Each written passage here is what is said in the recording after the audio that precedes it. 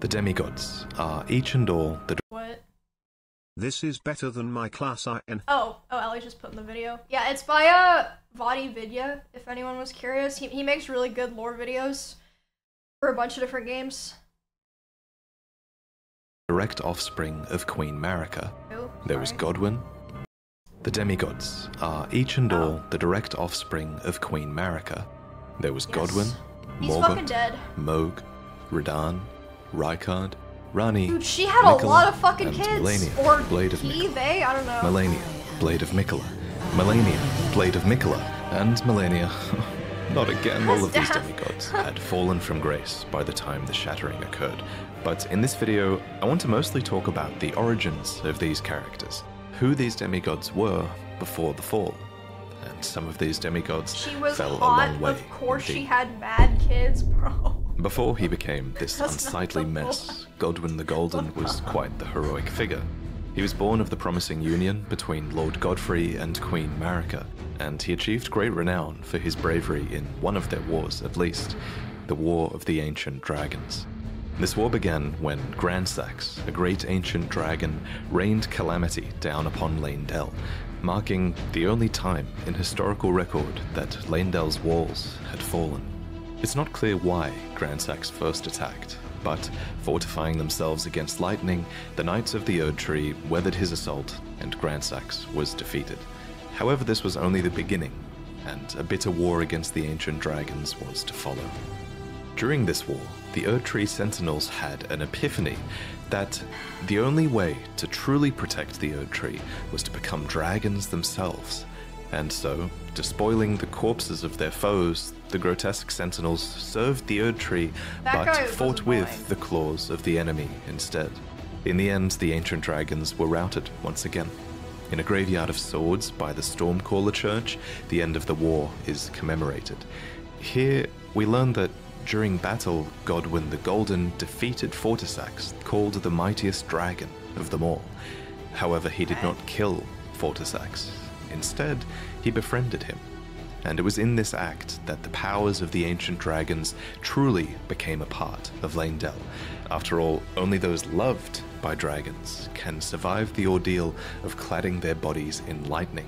So, from an unlikely friendship, an ancient dragon cult they was still born in the kill them, capital what? city, and the Knights of Leyndell learned to worship the dragons and wield their lightning. Lanciax, sister of Fortisax, even took human form to better commune with the knights. It was officially decided that the worship of the ancient dragons did not conflict with belief in the Erd Tree, and it was all thanks to Godwyn, commander of the dragon's golden lightning, and a true child of the golden lineage. But now, let's Only talk about you kill Morgoth them? and Mohg, Oh. the Omen twins, who were also born of Godfrey and Marika's golden How the lineage. fuck did I didn't realize that they were twins. I thought it was the same guy, like, coming back to, like, for round 2 or something. First, what is an omen? Well, to put it simply, an omen is an accursed child, seen as impure, It's hard to as they are follow, born bro. with horns on the body and face. When this happens, the correct thing to do, culturally, Okay, at why? Okay, but why are they so cursed if, like, their mom's, like, the queen, the god-appointed queen, their dad is a Godfrey, like, this... Like, why are they cursed? What did they do to bad RNG? Actually? Like an autistic kid. Oh my god, dude, you can't say that. It's not the same at all. So I guess that they probably explain it. I just keep assuming that I'm supposed to know because you would think that they'd give the context before. is to cut It's hard off to the follow. horns of the omen, an act which usually causes them to perish. It's pretty messed up.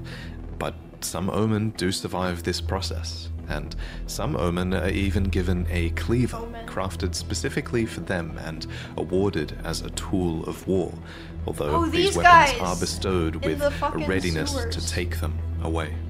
We find one such omen in an Erd Tree camp upon the Altus I remember Plateau. this guy. Before you fight it, you might have was noticed another underleveled when I omen went there. nearby, writhing in its sleep.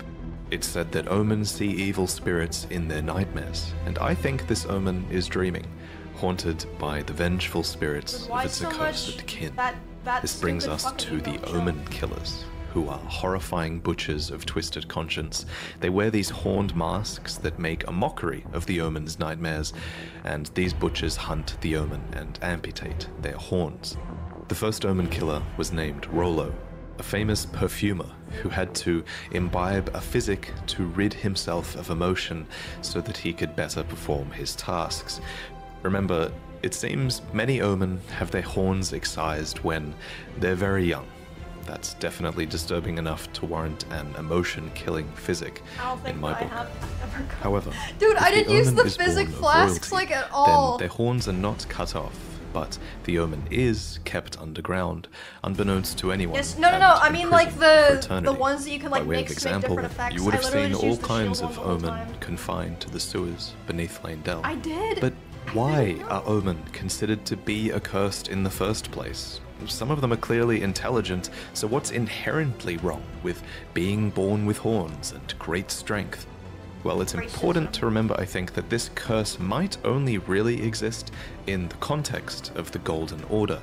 After all, those afflicted with Omen horns are not able to return to the Erd Tree for rebirth, and are said to be born outside of its grace. But why does the Golden Order disavow the Omen, then? Well, it's hard to say for sure, but my working theory is that it's to do with the Crucible. According to this ancient incantation, horns were once an aspect of the Erd Tree's primordial crucible, where all life was once blended together. And with the exception of a couple of Crucible nights in and around Lane Dell, we know that the Golden Order has started to distance itself from most things that touch upon the Crucible.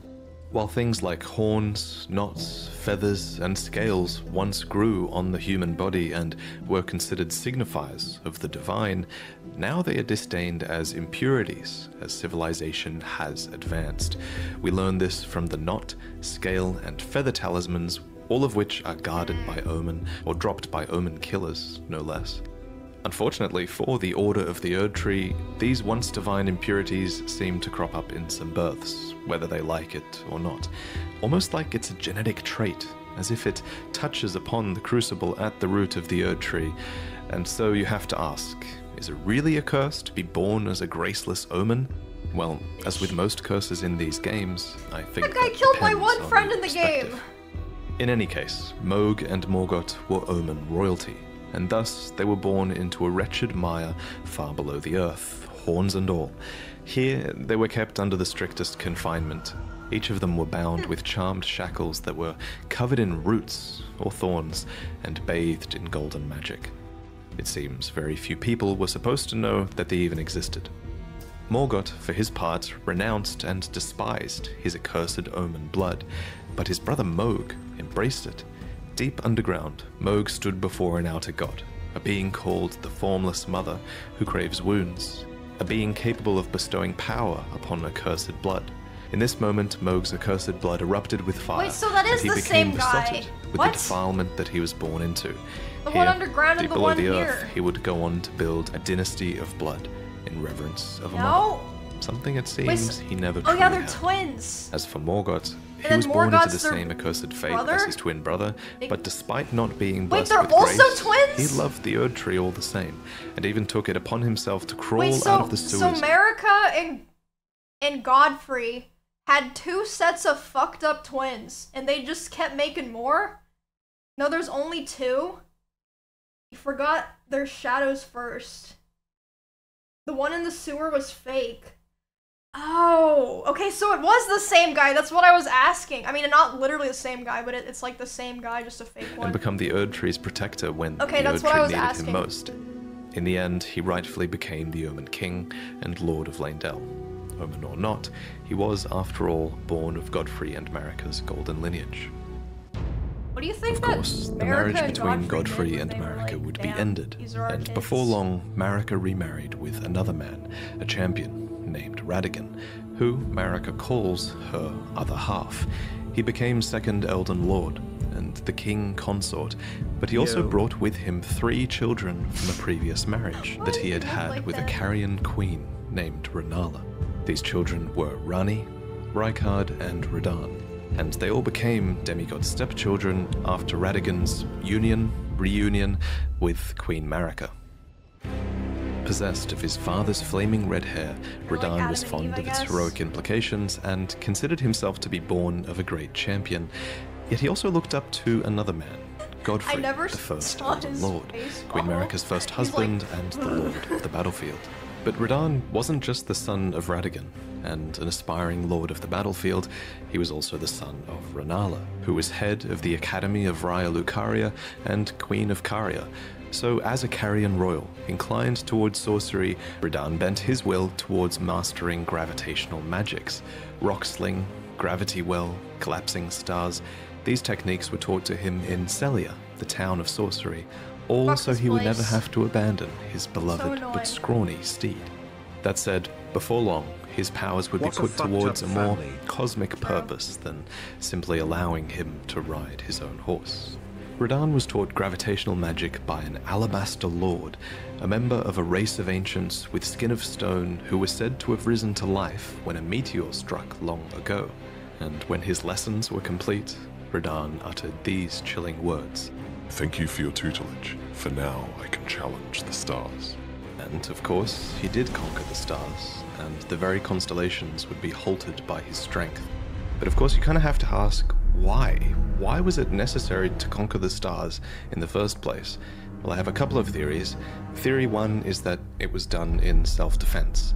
After all, according to the Sword Gravestone, Radahn was protecting Celia. What's more, gravitational magic has destructive power, and many gravitational beasts Fuck this approve thing of that too! destructive This power. stupid A scorpion being named cow. Astel had Holy even come shit. down to the lands between The and Super past, Saiyan Dr. and destroyed a Phil. place Thanks for 3 called the months. Eternal City.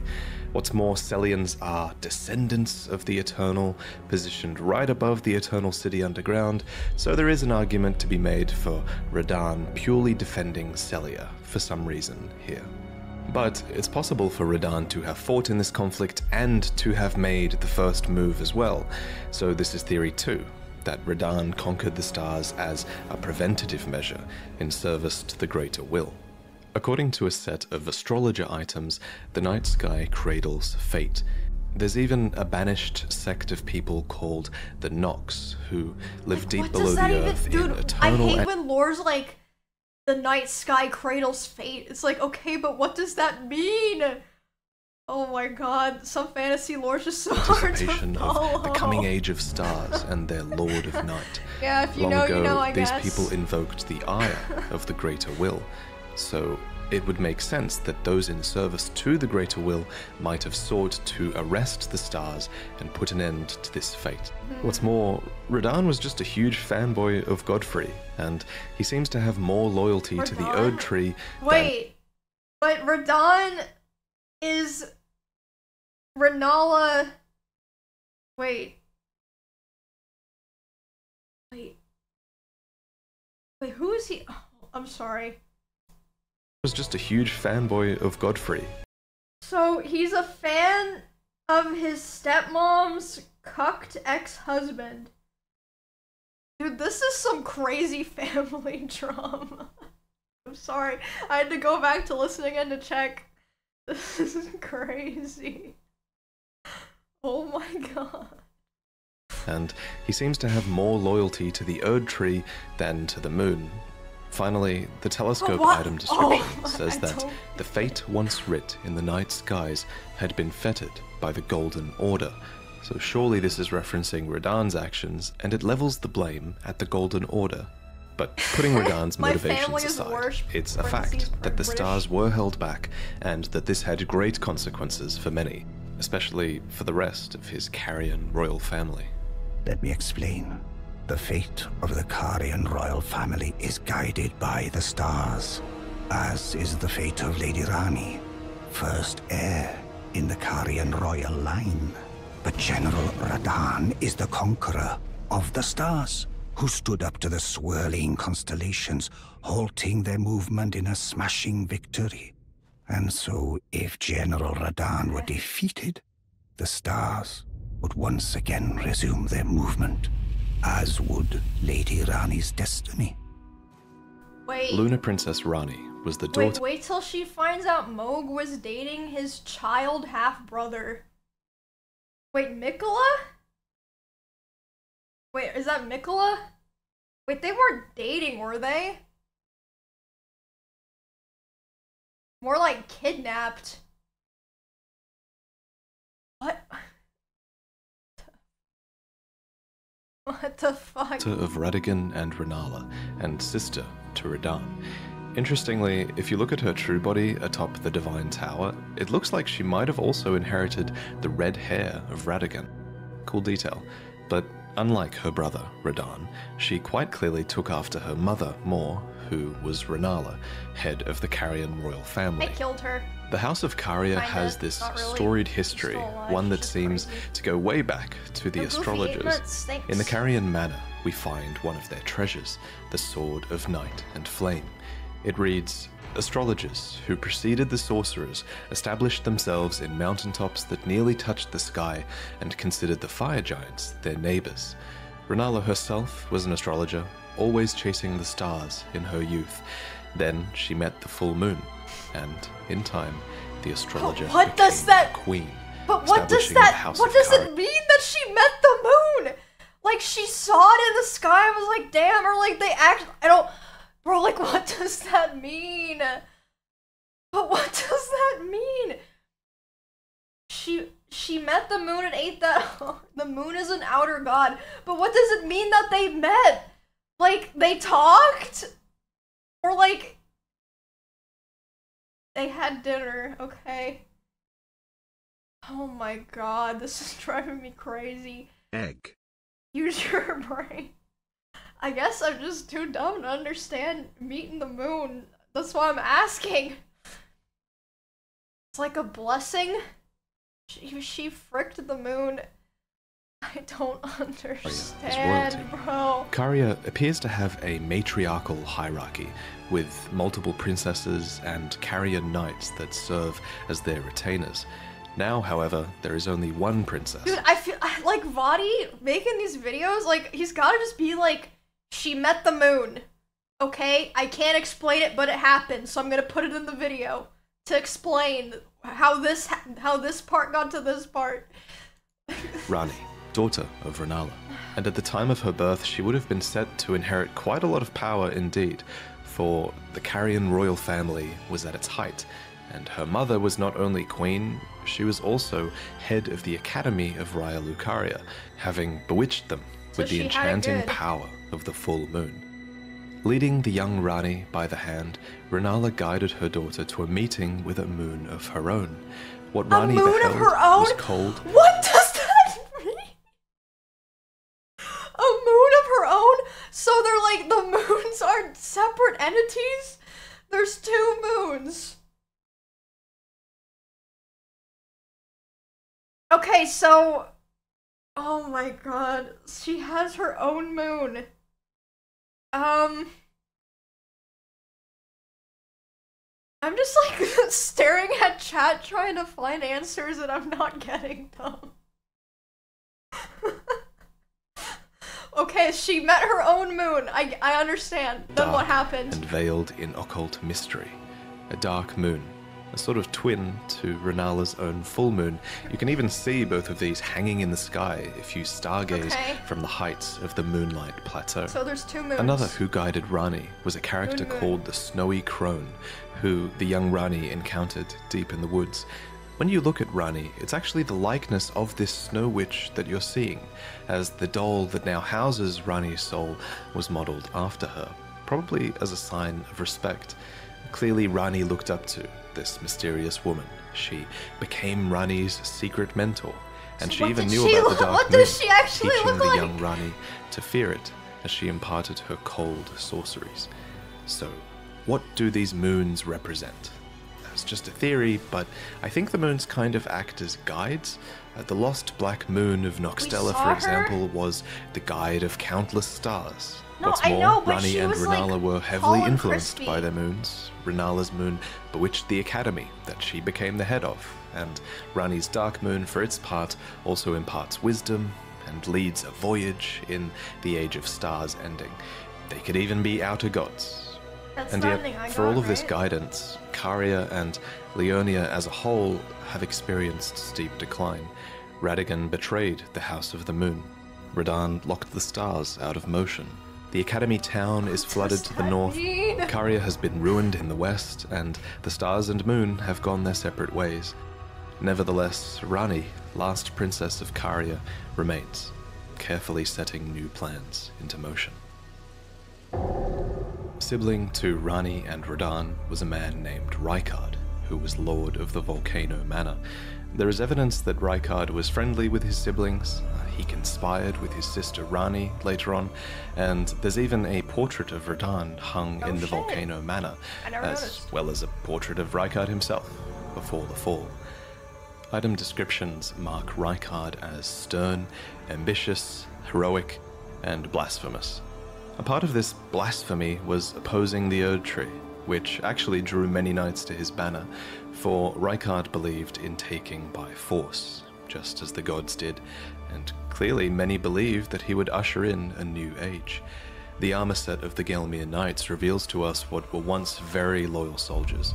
The crest of red feathers are there to symbolize Rykard's pedigree as Lord Radagon's son, and the emblem upon their chest piece represents a lord who had lofty ambitions. However, as Rykard delved into the ancient secrets of Mount Gelmir, he came across the immortal Great Serpent, an ancient deity that aligned with Rykard's ambitions. And so, Rykard fed himself to the Great Serpent so that he might devour, grow, and live eternally. Alas, this was too much for his knights, and they believed that their master's heroic ambitions had degenerated into mere greed. So they searched desperately for a weapon with which they might halt their lord, and they found it too. The immortal serpent had lived for a long time, and so there was also a weapon to kill it that had been designed long ago as well, a serpent hunter. But it was too late. As the lord lost his dignity, so too did the knights lose their master. Not that it bothered Rykard. Now we can devour God together. So why did Rykard become a snake? Next, we need to discuss Melania and Mikola. These two were twins, as they were born. You missed it? No, Rykard, because please. He felt Anyway. like it? Sorry, it's just really hard to... He fed himself to... Okay. What a dumbass, bro. Dude, the people in this game make really questionable choices. Like, why don't you just, like, be born, you know, get a fucking job or something? Why do you have to, like, destroy death and get eaten by a snake and date the moon and like, I don't know, make a shadow clone of yourself and your twin? As you know, Radagon's marriage with Renala did not last. Afterwards, he returned to the Golden Order and became Queen Marika's consort.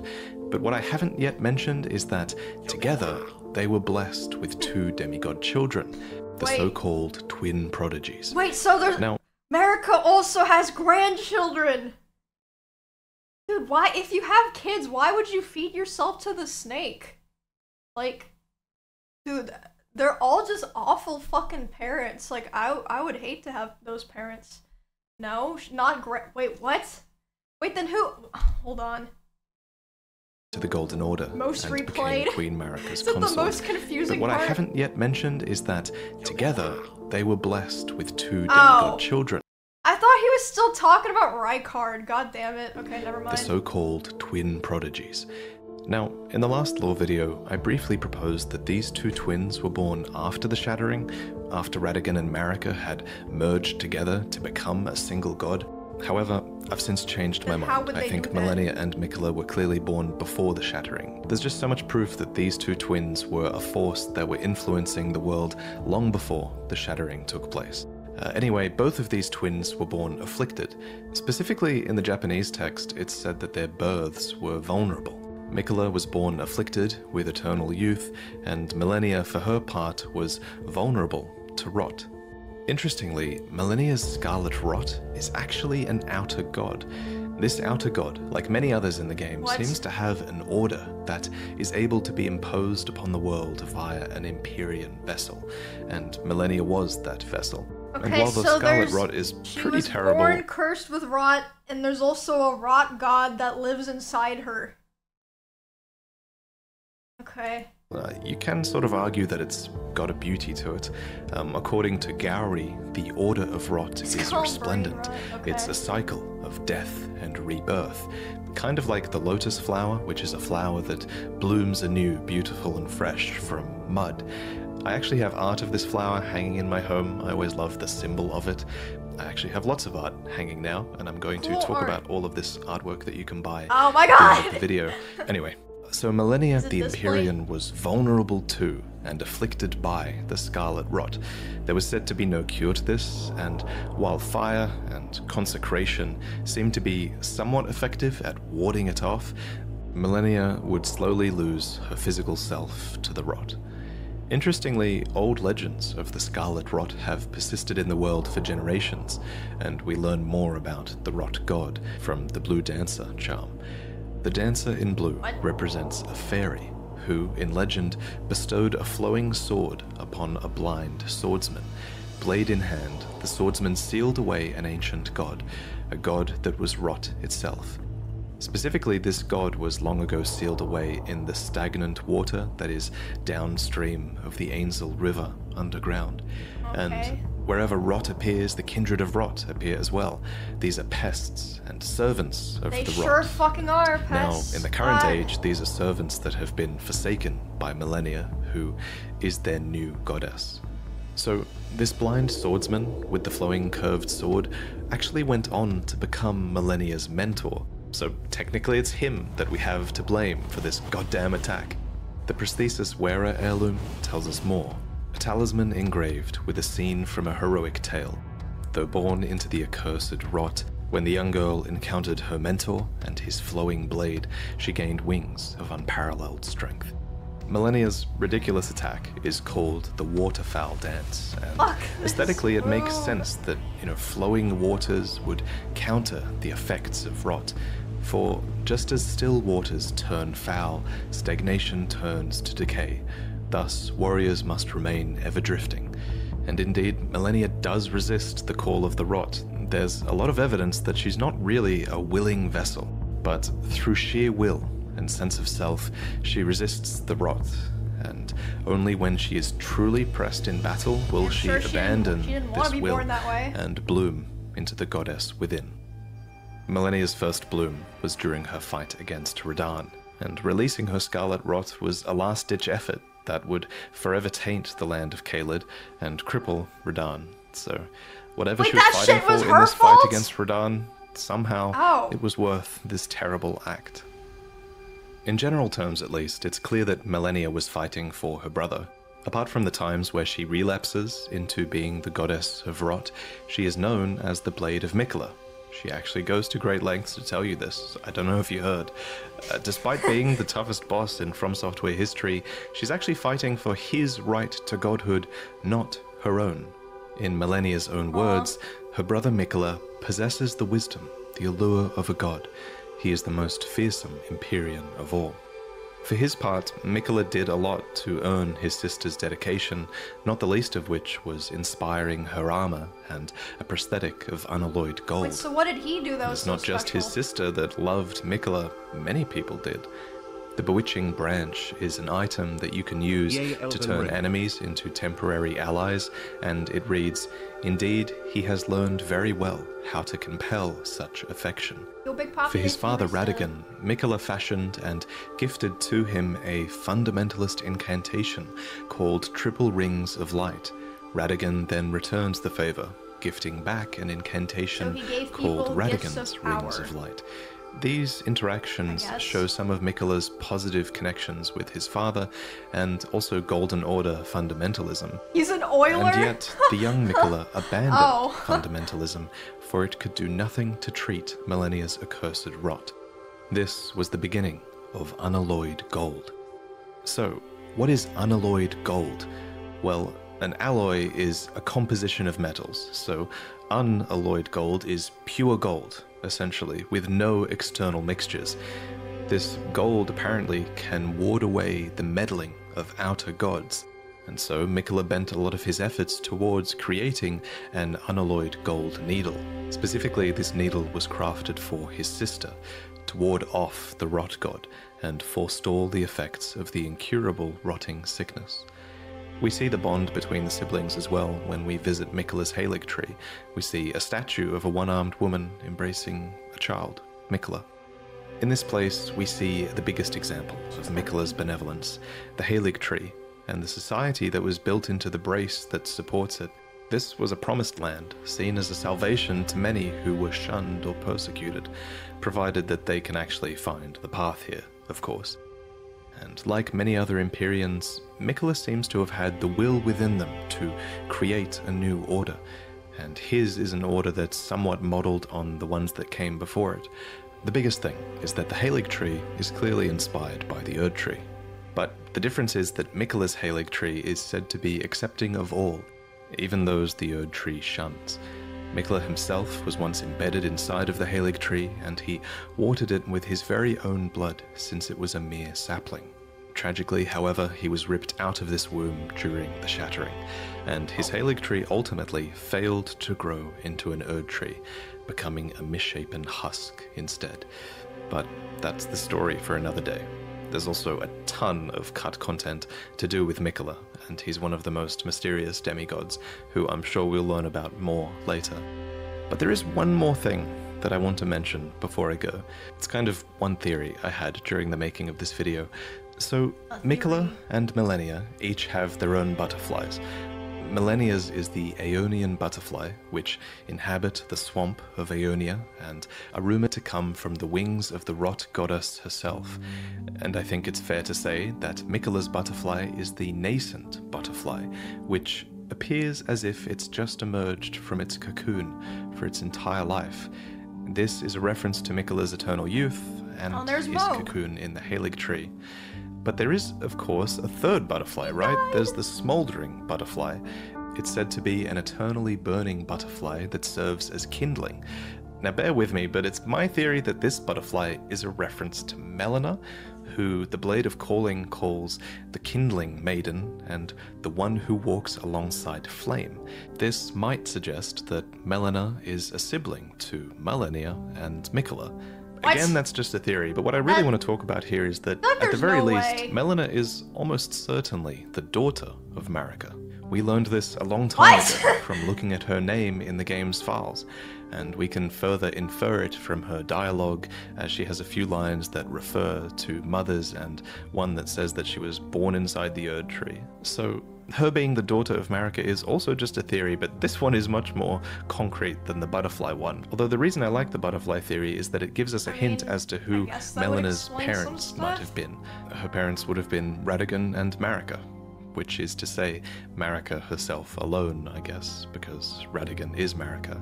Honestly, Melina as a character has only become more mysterious since the game was released, and I'm really only scratching the surface with this theory. But speaking of times before Elden Ring was released, back then, a long time ago, I commissioned this piece from a renowned artist named Marco, and now I'm so excited to reveal it for the first time. This storybook scene is heavily inspired by the early looks we had at Elden Ring, with a red-haired protagonist, spirit companions, a mount that looks like Yakul and a bit like Torrent, and a few other hidden details in the piece. This piece, and all of my other prints, are now available over at Spring, where you can actually buy them fully framed and ready to hang. They actually ship with a beautiful frame. The frame itself is a nice his black. ads, bro, he fucking deserves it though. These videos are crazy. I'm not subbed to him. I thought that I was from when I watched his Dark Souls videos. Maybe I unsubbed on accident. Skips. Well, if you, but it has 5 million views. He's fine. He's fine.